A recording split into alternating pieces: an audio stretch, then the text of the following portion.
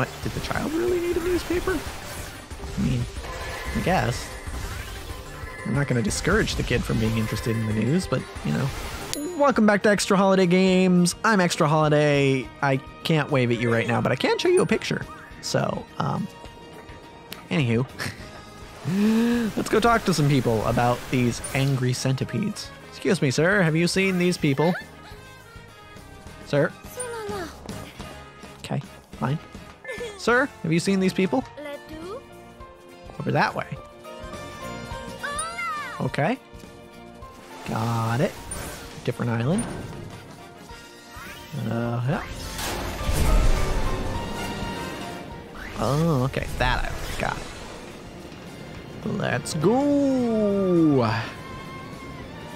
Just fly on over there. Don't mind the pop in. Whoop. Excuse me, sir. Have you seen these people?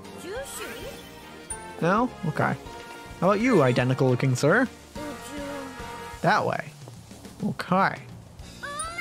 Well, I'm glad you had more information than your twin brother. So this is the market, huh? Guess I'll look around here. Excuse me, sir. Have you seen this person? No? Okay. What about... Ma'am? How about... Have you seen these people? Around the bars here, okay. These look like bars. Ma'am, have you seen these people? Oh, them. Seen him hanging around next door. Hard to miss that awful bug on their clothes. Now I'm getting somewhere. Next door, got it. Thank you for your help. Excuse me, sir. Have you seen these people?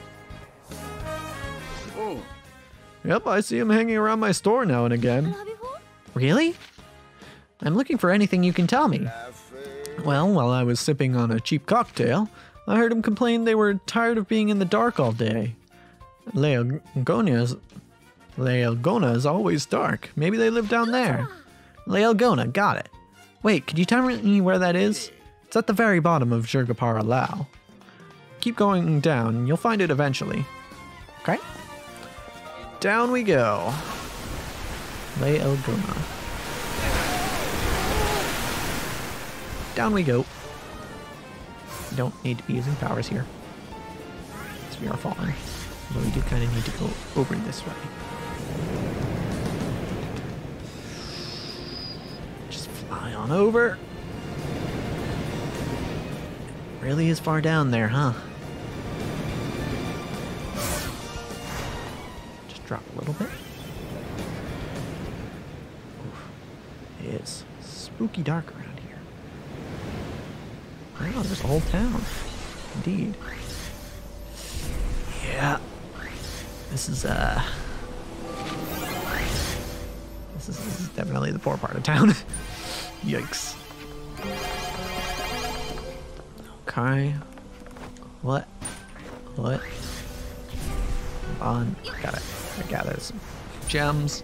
Don't mind me. Just taking all your power gems, folks. Really not too big a deal, right? Hold on. Okay. You know, I like the concept for this game. What if falling? What if falling? But like everywhere. Because that's really just what it is, right? We're not really flying here. We're more just falling with style.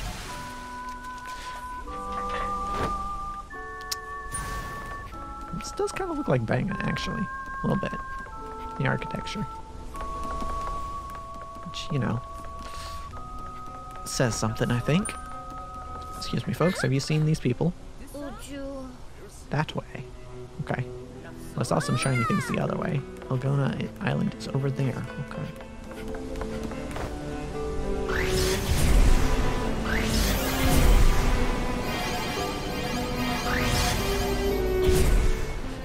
Just gonna grab some stuff on my way there. Whoop.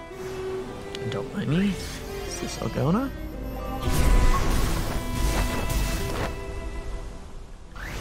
Hold on. Just trying to collect shiny things.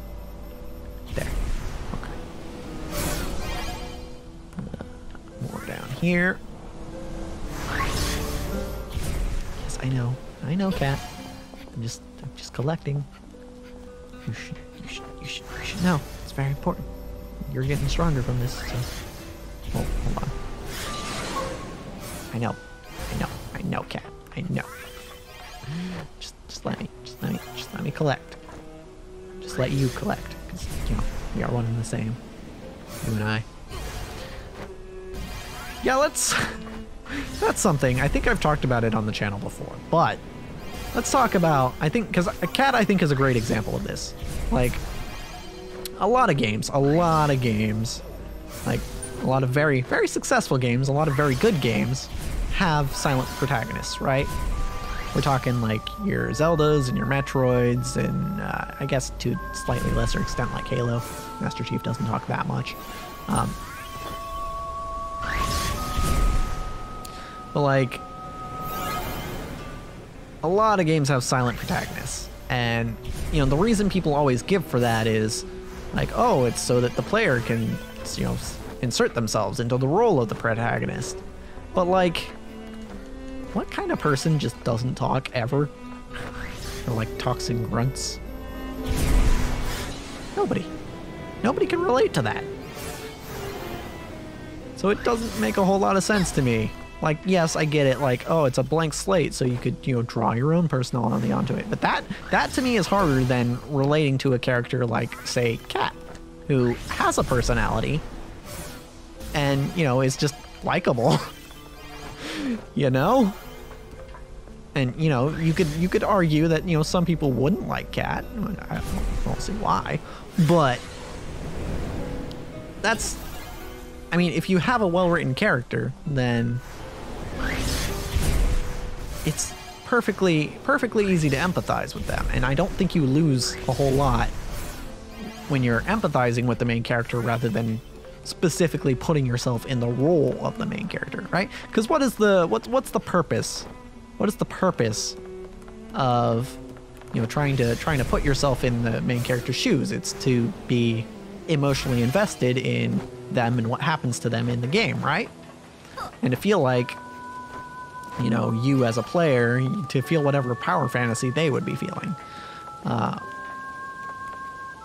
So, I mean, if empathy is the goal, then it should be just as effective. Granted, it's harder, but it would be just as effective to actually write a character that is likable and, that a player could get invested in, that has a personality, rather than one that just doesn't talk. Like, it's, the person just imprints their personality onto. And see, the thing is, right, even if you make a character that doesn't talk, even just the gameplay a lot of the times will imply a personality. Like, let's talk about Samus, because Samus, aside from a few rare exceptions and a game we don't talk about, doesn't really talk. Like, I was shocked when I played Metroid Dread and she had a couple lines, but she still only had a couple. But hey, what were those lines? What were those lines? Those lines were basically like her being stoic and her saying, "I'll take care of it." Right? She was just learning about things that were personally relevant to her, but she wasn't, particularly, she wasn't like reacting emotionally. And that makes sense because even though up until that point, Samus hadn't talked, aside from that one game that we don't talk about, it fit with the personality that people had given Samus, right? People didn't say like, oh, I'm Samus, therefore Samus is just like me. No, that people went, oh, Samus, she's always alone. She's a very capable combatant. She is this stoic bounty hunter character. And that's what people attributed her personality to, even though she didn't talk ever up until you know when. It was... Actually, I think technically the first game she talked in was Fusion, but that was text. And, you know, that's still still speech and still talking, but like... Anyway, you get the point. Point is, she started out as a silent character, and then when they did give her speaking lines, or when they did give her speech, she spoke based on just the general consensus of what her personality was based on the games she had been in. Right? So even if what you're going for is a blank slate for the player to, you know, imprint themselves upon, to, you know, feel like they're in the role of the main character, it doesn't... In that case, it didn't even really work, because how many of us are badass bounty hunters who are like stoic and who wouldn't flinch at seeing, you know, a giant freaking monster that with holes in its stomach that shoots spikes out of it and like launches its claws at you. I'd freak the fuck out, right? Like, and I don't think I'm the only one. Like, sure, it'd be like part of a power fantasy could be that, you know, that you're not freaking out, but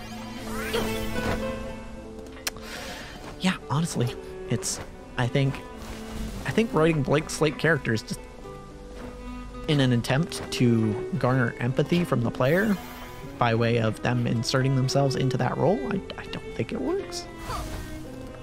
Right? Like, you can talk about, like, you know, we have other, you know, just to use Nintendo examples because those are what I know best, like, other characters also do this, also have this personality that people give them that is not their own because of, you know, just how they act in the game, their actual physical actions and how they express those actions. Like, for example, another example, Mario. We know Mario does not have the same dour temperament that Samus does, because when he's jumping around, he's making noises like yahoo, yippee. He's having fun. Like, Mario enjoys what he does, and that's not, it's really not a stretch to say that, because he wouldn't make those sorts of noises if he wasn't enjoying himself. So it's really, you know, it's the same can be said with like Link. Link also, I think in the only, like, I think if you have a new character, it's a little more effective because, you know, you haven't had games prior to that have set the tone for what that character does. But even then, you know, you get partway into the game and you get a sense of what that character is like. Non-Nintendo example, Jak from Jak and Daxter. They later gave him a voice. I'm actually not too sure I enjoy what they did with him and his voice in later games, but in the first game, like, even by comparison to Daxter, you get a sense for what his personality actually is. And it's not just the player themselves. Because Daxter, you know, he's over the top and he's loud, and Jak, he's just kind of like, yeah, whatever, this is my friend, you know, this is my buddy. Right? He doesn't react too much to Daxter's craziness. And by virtue of that, you know, we can tell that he's a pretty calm dude, at least in the first game. Like, he's not like, you know, super dour and serious like Samus, but he's at least decently calm. And yeah, and we get that just from, you know, how he reacts to people around him. And the thing is, that game would not be nearly as charming if he didn't react. Like, if he just had a blank face the entire time. Like, honestly, I think the blankest slates that exist in as protagonists in video games are probably like the Pokemon games, because that's a new character each time. And especially, this is something I especially noticed in Gen 7, your character just didn't emote ever. They just kind of kept this like blank smile on their face. And even then, that tells you something about the character. That tells you that this character is maybe a psychopath, because they're just not reacting in any way to these, you know, kind of crazy things that are happening around them, and, you know, people telling them like, you know, sad stories and stuff. They don't emote, so they're just like, it's like they just got this smile forever on their face, like they straight up can't make another expression. And that's yeah, that says something. Yeah, so all this to say, I prefer characters that are actually written as characters in video games instead of, you know, ones that aren't. Yeah, I keep coming up with examples, but Sonic, granted, Sonic was made to have some amount of personality, right? He was supposed to be like the rad 90s dude, had some attitude, but like, he didn't need any dialogue to establish that personality, right? You could tell even just from the like impatient toe tapping animation he had in Sonic the Hedgehog 1, like the first Sonic game. You could tell that that's who he was. Like he wants to go, he wants to do things. He's not gonna, he's sassy too, right? And he didn't need to talk to convey that. So it is entirely possible, and it just pretty much, it just happens, right? Characters have personality. It's just something they inherently have. Even if you're trying to make a blank slate, they just have personality. Like, I think the closest games have ever come to making the blank slate protagonist work is back when we didn't have the fidelity to really make expressions. Like, from that, at that point, you can only really assume their personality based on the general themes of the story and their place in it. And that's the closest you get to a character that doesn't actually have a personality. And that's the closest you can get to an actual blank slate that a player can just say is, yeah, that's me, I'm me. You know? It's weird, you know, that even to this day, games will try to do that. They'll try to like suck the personality out of their character to make them more relatable, when in reality that kind of makes them less relatable, you know? Because we all have personalities, even if they're not the same. Like, there are no people out there who just don't have some sort of quirk to them. Thank you for coming to my TED Talk. I just felt like I needed something to talk about while I collected stuff. Not that I didn't mean what I said, but like, it's yeah, it's, I don't want to talk about it too much, just because I feel like I could go on forever about how characters are written in video games or not written. Yeah, I mean, and you know, another take on this is, as I've been explaining, right? A character's actions can define their personality, and often usually do, when they're not particularly, when not a lot of care is taken into how they're written. But hold on, let me get my train of thought back.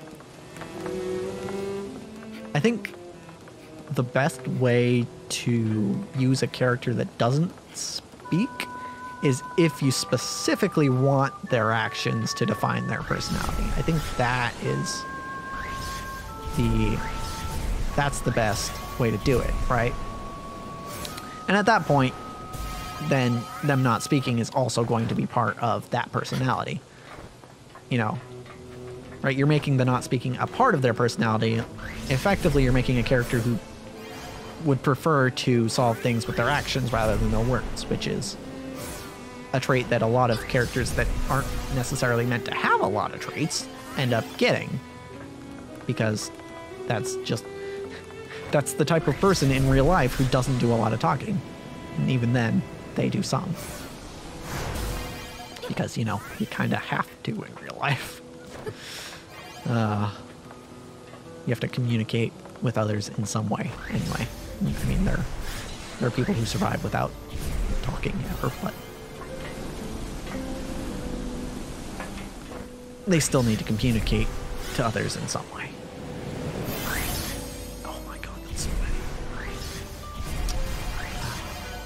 It's interesting. I think this is the case, but I think the idea that, you know, making a character relatable by sucking away any and all personality, I think that's a trend that needs to maybe disappear for the most part from video gaming. And I think it is. I think most people are realizing that, like, having a character with no personality doesn't necessarily make them more relatable. And I'm glad. I'm glad that that's happening, because these characters are kind of boring, right? You get the same character over and over again, basically. God, now I'm imagining a Pokemon game, because Pokemon, like, they've added some expression to their characters as of late. I think probably the best example of this is Legends Arceus. Like, 8th gen Sword and Shield, they did a decent job, but I think Legends Arceus is probably the game in which characters have the most expressiveness, aside from, you know, Mystery Dungeon, I guess, where they actually talk. But the main series game, where they have the most expressiveness.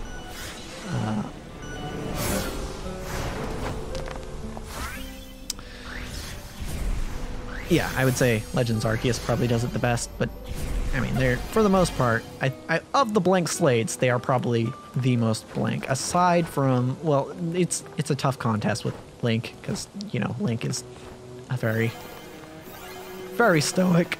Aside from Wind Waker. Wind Waker Link has expressions, which is great. We love Wind Waker Link. Like, everyone, like, it's hard to find someone who likes Zelda and doesn't like Wind Waker Link as their favorite Link, because he's likable, you know? He has a personality, and he's likable because of it. Like, even if he doesn't talk. There's another example of a character that doesn't talk and yet has a personality anyway. And is still relatable. Because, you know, he's just this kid on a journey that he did not expect to go on. Well, yeah. Yeah. Actually, I get it. I get it. You can absolutely get away with, and it's fine. It's fine if you want to make a character, if you want to have your protagonist just be... Honestly, I feel like if there was a character in a game who could get away with being a blank slate, like a total blank slate, it's the protagonist. Because yes, you can have the player imprint on that character, right? They can insert their personality where other personality is missing.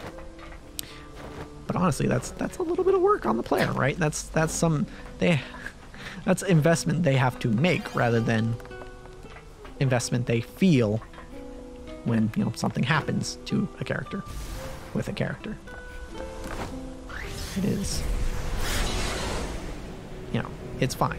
Like, if you're not confident in writing a character, then feel free to not do that with your protagonist. But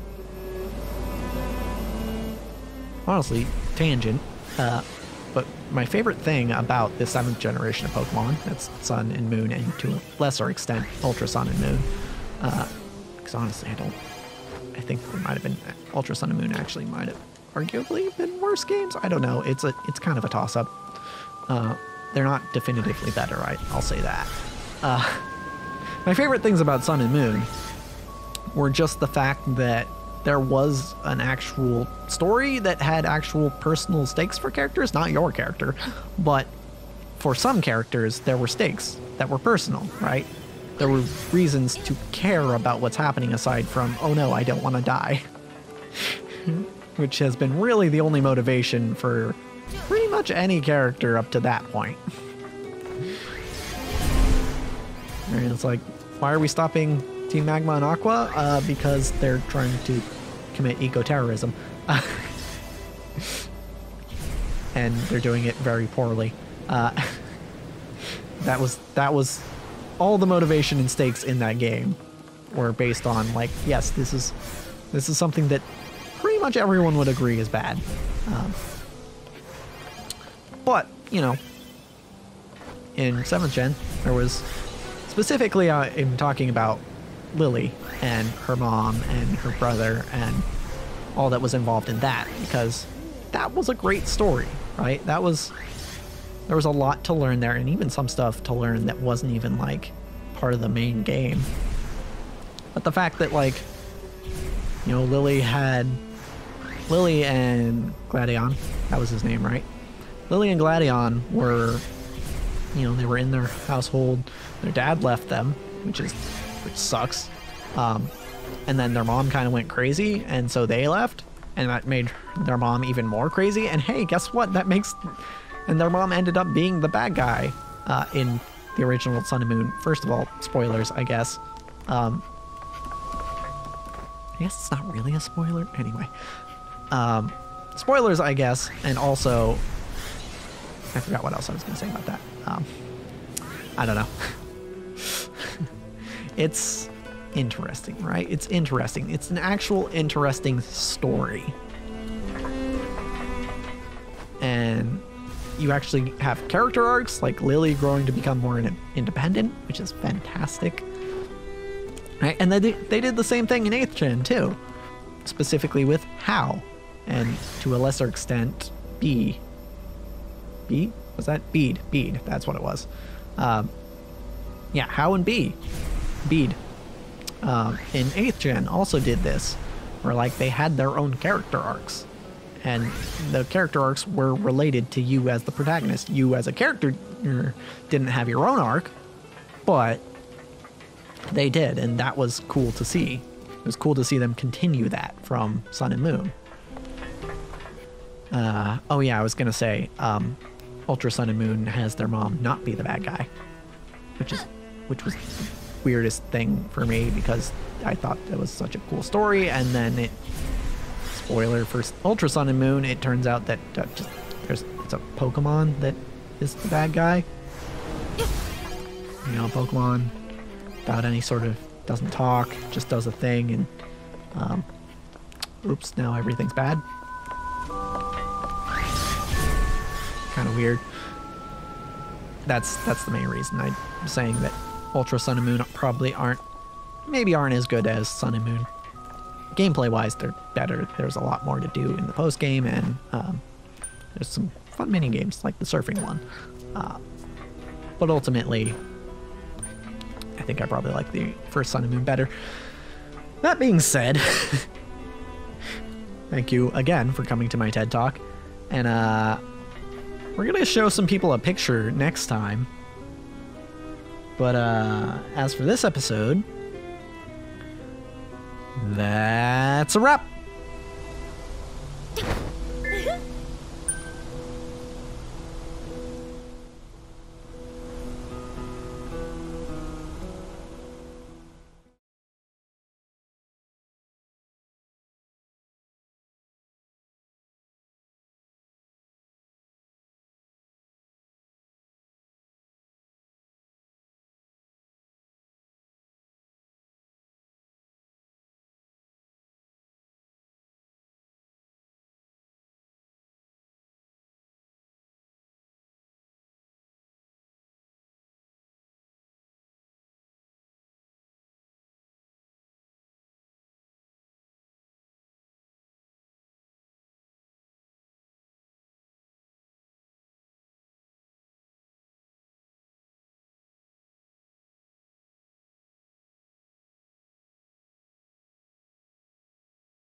interesting combo I did there.